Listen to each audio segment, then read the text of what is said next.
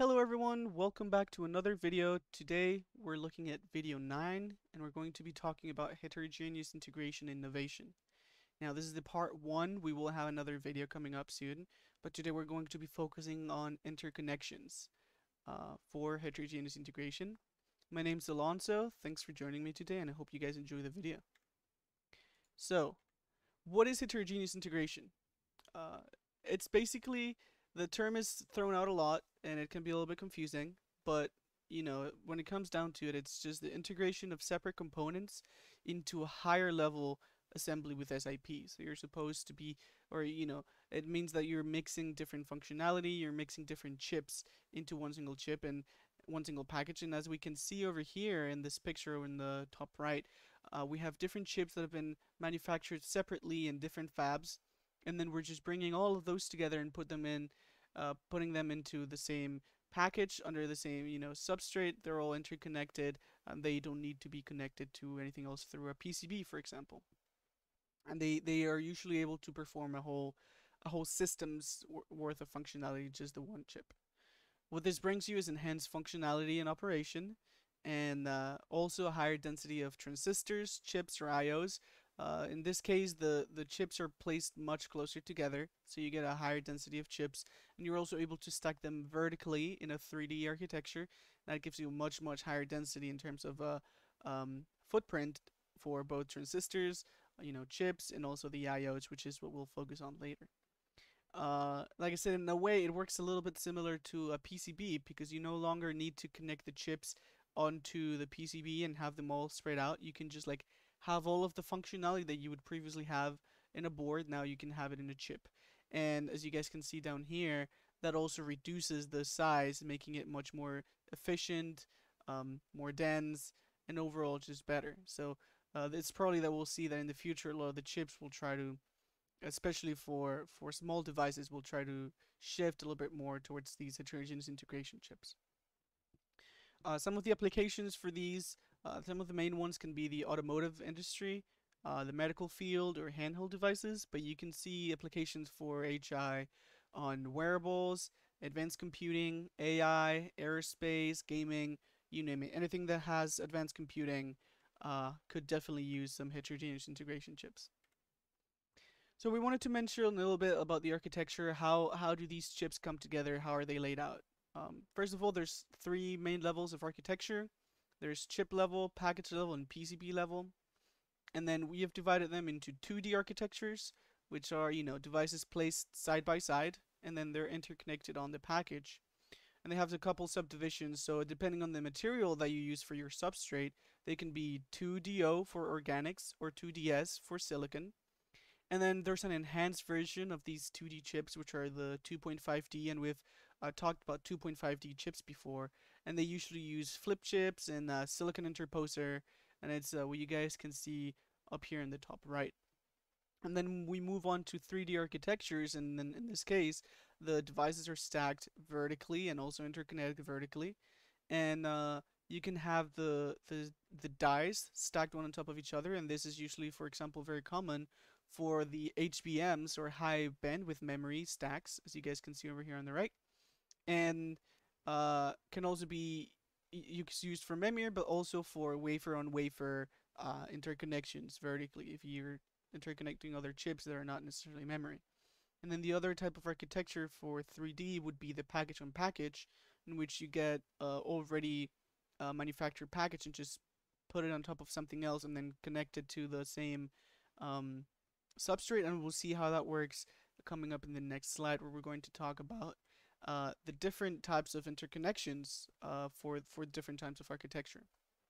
So the first type that we're going to look at is the die-to-die vertical interconnects, and these are usually used for 3D, so they'll connect, like the wafer stacks or the memory stacks. We have the on-package die-to-die, and these will be lateral interconnects, and these are used for 2D or 2.5D applications. We have within package interconnects, and they will connect lateral nodes or electrodes. And then we have die to package, and these would be your first level interconnect. And as we can see on the picture here on the top right, the first level interconnect will be your wire bonds or your flip chips, which are going to connect the die to the package substrate. And that'll be your first level of interconnection. And then you have your second level interconnects, which are the package to board.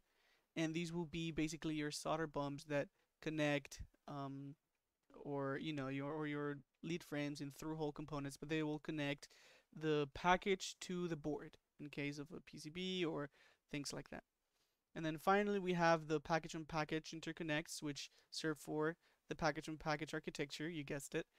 And they have some peripheral vertical interconnects. And as we can see over here on the right, this is the package on package architecture, and they have some vertical interconnects on the sides, and then you can have your chips be flip chips or whichever configuration you have, but they'll have these package on package interconnections.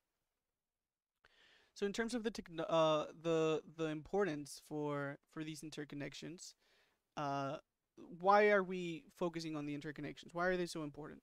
Well, the main thing is that they enable new types of packages. If you don't have if your interconnections cannot compete with your architectures, then your architecture is useless. You need to be able to connect your packages for them to work.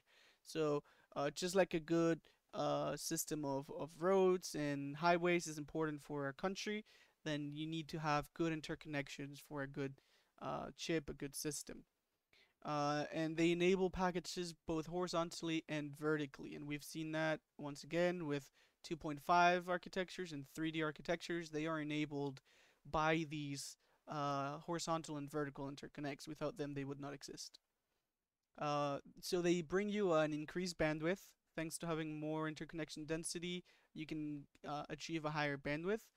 You can also have increased functionality because you can finally connect more chips in a smaller space, so you can have more functionality in just one chip.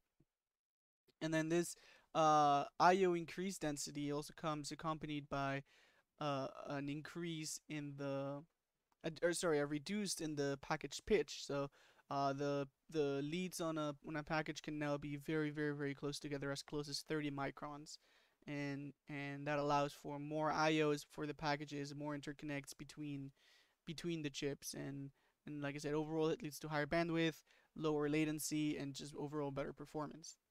These interconnects use a wide range of materials. They usually start with gold or copper, but they can use silver, they can use aluminum, you name it. And the reason they're the most important is because they are one of the keystones to the advancements of heterogeneous integration. They are probably the main limitation for the potential that HI has. And as soon as we bring our interconnections up to speed, and as soon as we get our interconnections to be as good as they can be, then they really will enable so many more types of packages, so many more efficient packages, and it's kind of one of the things that needs to be improved and looked at if HI is going to keep moving forward and going to be relevant in the future. So what are some of the technologies that we have to make these interconnections happen?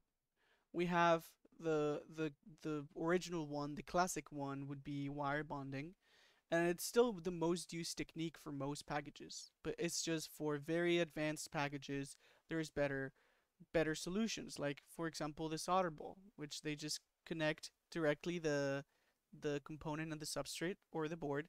And these is what are basically what are used a little bit for flip chip. We can see a flip chip over here, and in comparison to the wire bond, it has much more IOs and also much shorter interconnections, so it'll have better performance and higher functionality. um, so flip chip was really something very interesting, which uses this kind of solder ball, as well as flipping the chip upside down. um, Again, reduced latency and increased bandwidth, they're great. We also have some hybrid bonding, which is very interesting because it doesn't use any solder or paste or anything. It just gets the pads together, and through high temperatures it anneals for some time. It basically welds the two metals together, and it doesn't use any kind of solder. So that's another technology available. And then there's things like the silicon interposer and the through silicon vias, which we've talked a lot in previous videos as well. And they allowed for vertical and horizontal interconnection, and these are the key components to 2.5D and 3D architectures. Um, they can connect the chips horizontally, and then sometimes we also have the active interposer, which can have some functionality of its own. And something similar that Intel has been looking into in order to avoid the full silicon layer would be the bridges. They have their EMIB D technology, I think it's called, and they will have basically of a little pocket of silicon in like maybe an organic interposer, or sorry, an organic substrate, and they will just make the connection needed in that little area instead of having the full layer be silicon, like in the case of the interposer. So, one of the other things we wanted to look at is the security in terms of the interconnections. Like we've mentioned, interconnections are one of the key components of HI packages, so they might be the target for hardware attacks. So if you're a malicious um, a fab or a rogue employee trying to attack um, through hardware a package, it's likely that the interconnections are the target.